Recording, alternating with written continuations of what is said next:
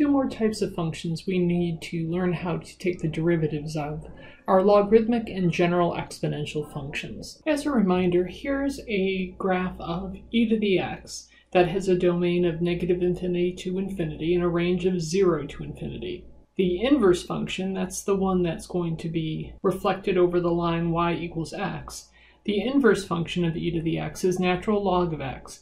Its domain is the range of the original function, that is 0 to infinity, and its range is -infinity to infinity. We're going to start off with x equals e to the y.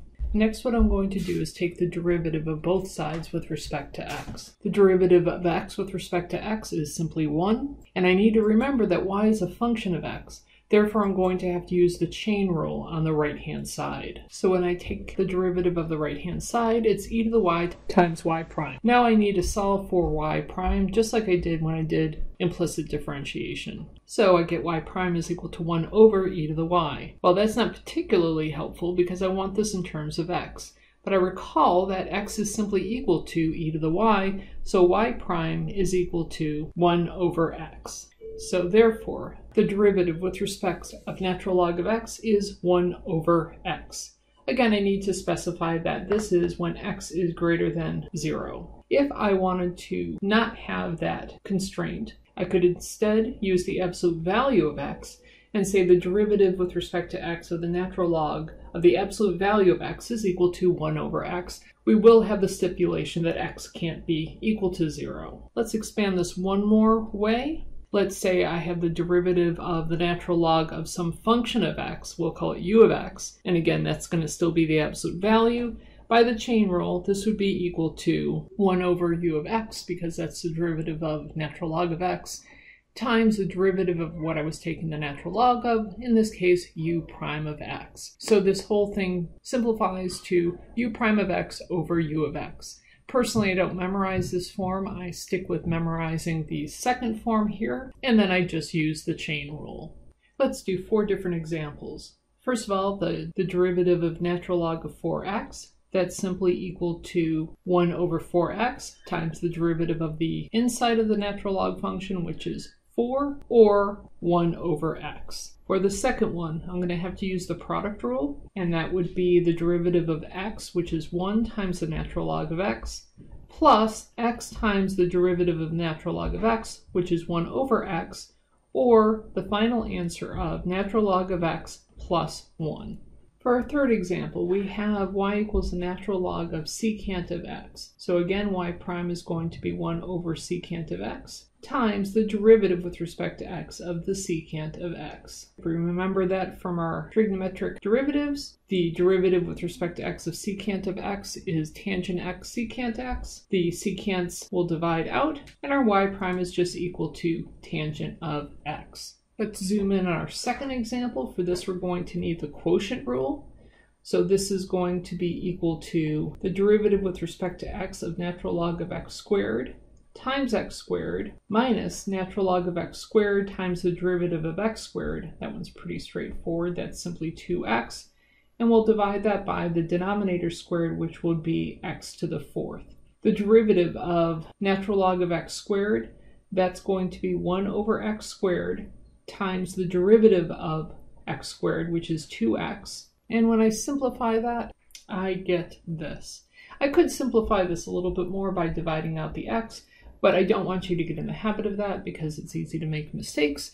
And on the Gateway exam, all you need to do is get to this step, because at this point, there's no complex fractions and no negative exponents. So now that we know how to find the derivative of natural log of x, we need to now go from the derivative of just e to the x to a general derivative of b to the x. In order to come up with this, we're going to use one of the tricks I told you. We're going to rewrite b to the x as e to the natural log of b to the x. E to the natural log of something is just that something, and then I'm going to use the power rule of logarithms to rewrite it like this.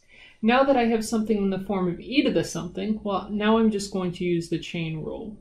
So this is simply e to the something times the derivative of that something.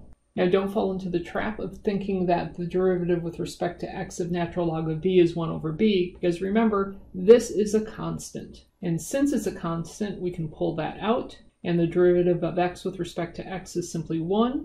And as a last step, I'm going to rewrite this first product back into e to the natural log of b to the x, and finally b to the x times natural log of b. Notice this works also with the base being e, because if that b was an e, I would have e to the x times natural log of e. Well, natural log of e is simply 1, so this works in all cases. And let's do two quick examples of this. The derivative of 3 to the x is simply 3 to the x times the natural log of 3. For my second example, it's 108 times 2 to the t over 12.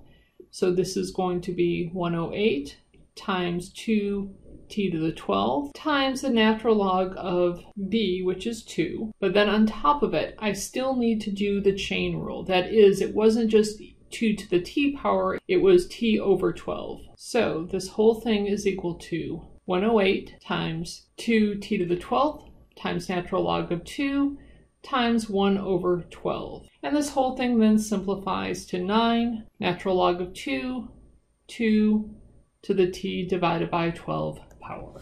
Let's do 3 more examples, and to show the difference between x to a number versus a number to the x power. The first example, y prime is simply equal to pi times x to the pi minus 1.